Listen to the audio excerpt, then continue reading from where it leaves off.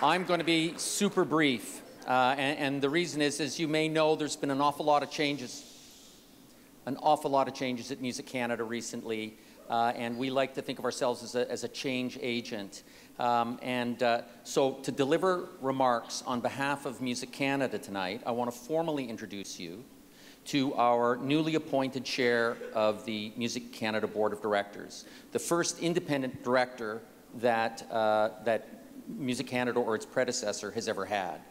As Vice President of Public Policy at MasterCard Canada, she brings outstanding expertise in corporate governance, finance and accountability, and government relations.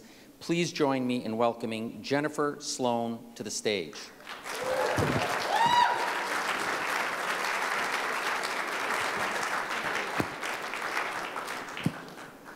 Thank you, Graham, and hello, everyone.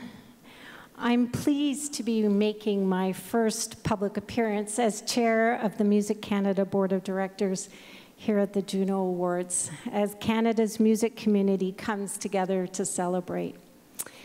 I may be a new face to most of you in the room, so I'm happy to be able to introduce myself today and to highlight some of the transformative initiatives at Music Canada that brought me to the organization. Last year at this very event, we highlighted the need to prioritize the values of inclusion and diversity and to challenge the status quo. I'm happy to say that a lot of progress has been made in this area over the last year. First, this event is no longer the chairman's reception. We're at the chair's reception.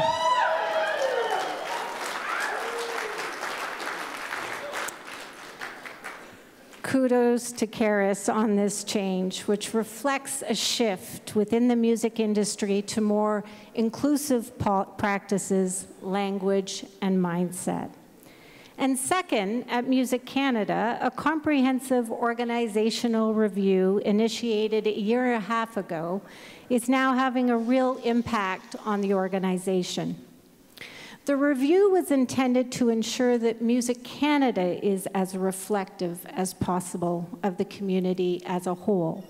We reorganized the need to take action so that we are well positioned to realize our goal for all Canadians to truly appreciate the power and value of music.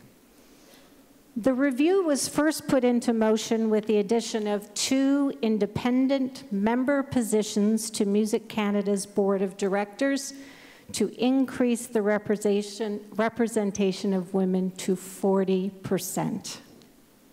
Next, we adopted a formal diversity policy to ensure Music Canada's governance and activities consider and measure the balance of skills, experience, knowledge, perspectives, and independence in alignment with our strategic plan and the environment in which we operate. I'm thrilled today to announce another major step in this process, a change designed to ensure our leadership is guided by a broad spectrum of voices representing the exquisite mosaic that is our music community.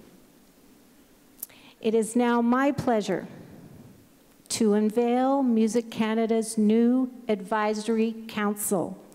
Reporting to the President and CEO, the Council is comprised of 15 members, all of them exceptional and passionate people representing diverse constituencies in the music industry who have agreed to share their viewpoints and expertise with us.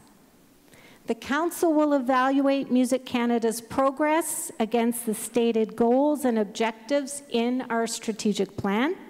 They will also provide advice and counsel regarding our programs, activities, and research so that we can achieve our goal of being an agent of change and thought leader in our community.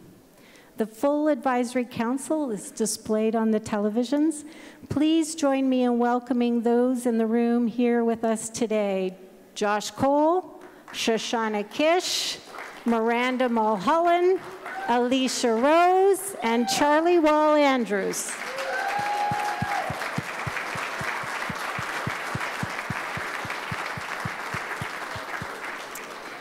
We are excited to have these individuals on board to help us build a more robust music ecosystem in Canada.